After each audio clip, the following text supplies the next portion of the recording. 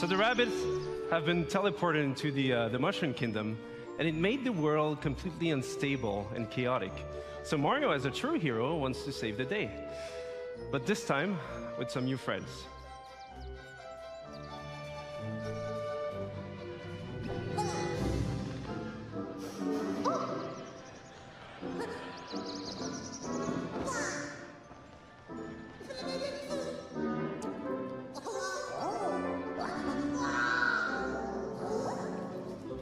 And at first, they don't really know each other, but in the end, they will form this dream team that will potentially save the Mushroom Kingdom.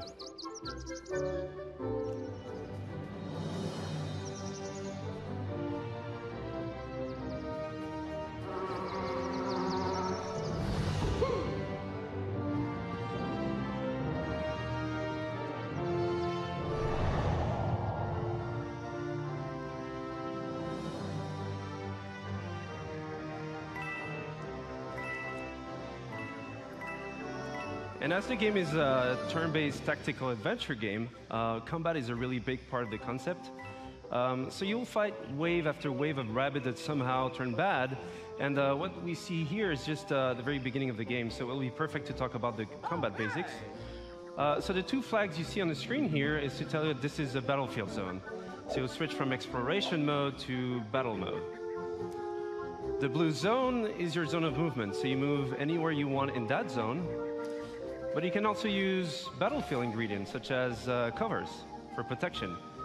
So Rabbid Luigi here using half cover or full cover. And we also have what we call team jump. So by jumping on your teammates, you can expand your zone of movement. So here, Rabbid Peach, using Mario, she's able to flank the enemy. So you can also attack the enemy behind that cover and expose them by destroying that cover, which is really interesting in terms of strategy because for the next turns, you'll be open for attacks. And last but not least, techniques. So from defensive ones like Rabbid Peach shield boost, or offensive ones like Mario's Hero Sight. He's able to attack the enemy even if it's not his turn as soon as the enemy moves.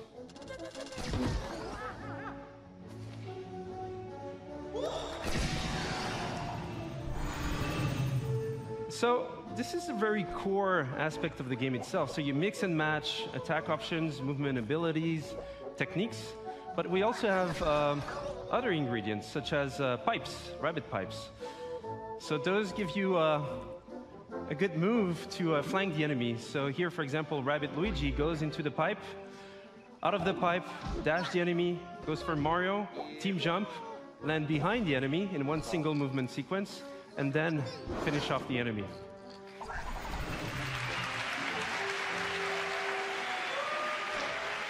And what we see here is actually explosive cover. So those have many type of super effects, and this one was a push effect. So you can push heroes or enemies out of the boundaries. So again, this is just a glimpse into the basics of the game. And as you progress into the game, you have more tactic tools. You'll be able to do more combo setups. You'll be able to use different type of heroes, different type of weapons in order to battle your way through the kingdom.